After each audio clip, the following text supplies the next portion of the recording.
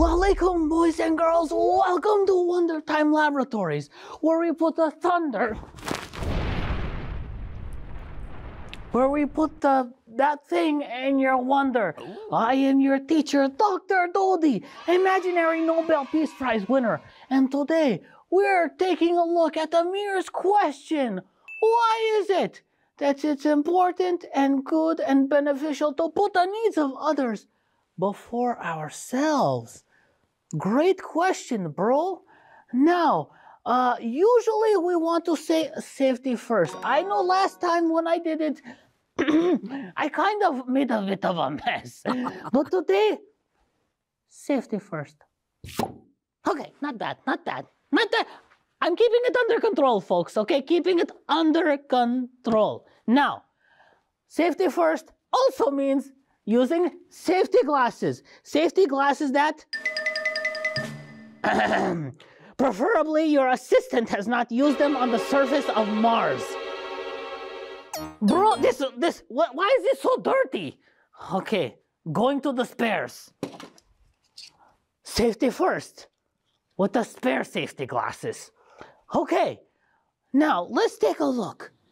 Here we have a bucket of water, a container of water, let us say. Let's just, imagine today it's going to represent people and places and things around us that we want to take care of. We want to give first before we give ourselves. And we will have an egg that represents myself, maybe yourself. Maybe you have a beautiful mustachio on your face. Majestic mustachio in my instance. What do you think?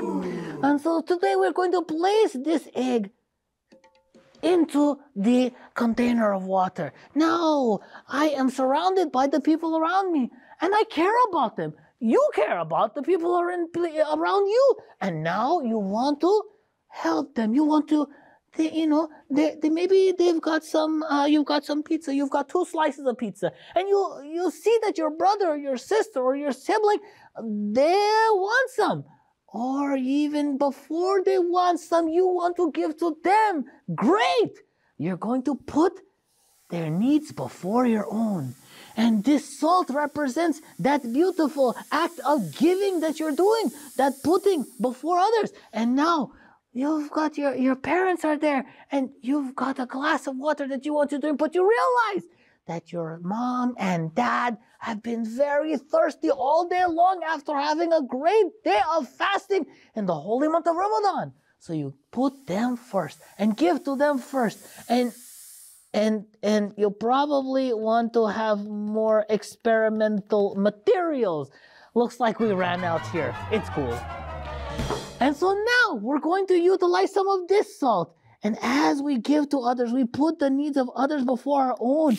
We bring it into the container of water, and hopefully it squeezes out, but it may plop in my... yeah. See, that's why I've got the safety glasses on. And as we do that, we bring... Can you see anything? Can you see anything happening, boys and girls? I don't know. I see myself down there, but I'm upside down. Maybe if we stir it, we're going to be able to see some interesting experimental results with putting the needs of others before our own, as we've given food and we've given toys, the toys that we want, the toys that we need, but we do this for others. And let's see what happens. As we give more to others, we put the needs of others before our own. Beautiful, beautiful. Oh, I can't wait to see the results of this experiment. What do you think? Okay, and we will spin and stir and spin and stir. And let's take a look.